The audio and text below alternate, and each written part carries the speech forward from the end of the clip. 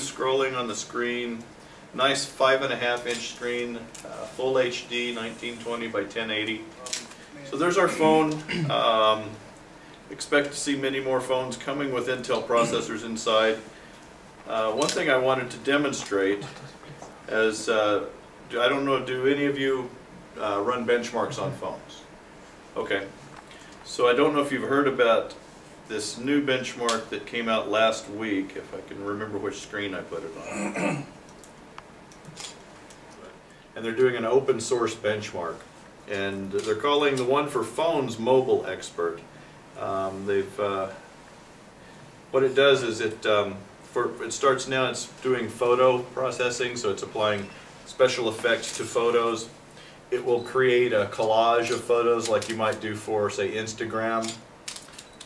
It creates a slideshow. It does several user experience tests, like measuring how quickly the screen scrolls, things like that.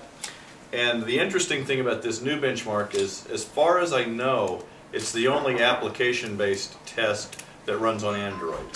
And so what we have here is we have it running on the Intel-based phone, but we also have it running here on two other phones. You recognize the Samsung Galaxy S4, and here's a phone with the MediaTek processor. So runs on various different processors from phones from different vendors, and gives you a chance to do evaluations of the phones running real applications.